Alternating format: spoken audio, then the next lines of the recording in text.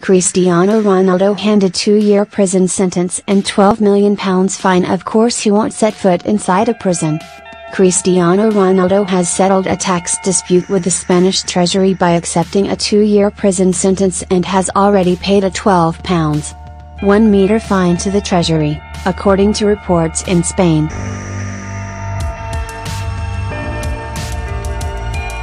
The Juventus forward will still have to pay an estimated £4.6 million more to the authorities before the case is resolved.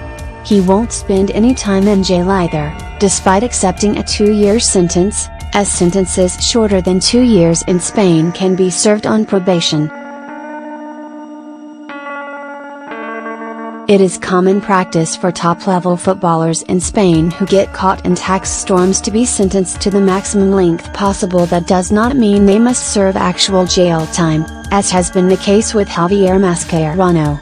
Ronaldo's tax dispute arose when the Spanish authorities accused Ronaldo of failing to pay £12.8 million in tax on his image rights between 2011 and 2014 during his time at Real Madrid.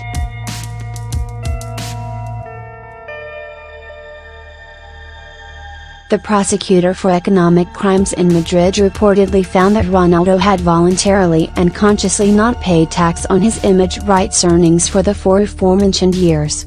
Ronaldo will now ply his trade in Italy after moving to Juventus for a fee of around £88 million.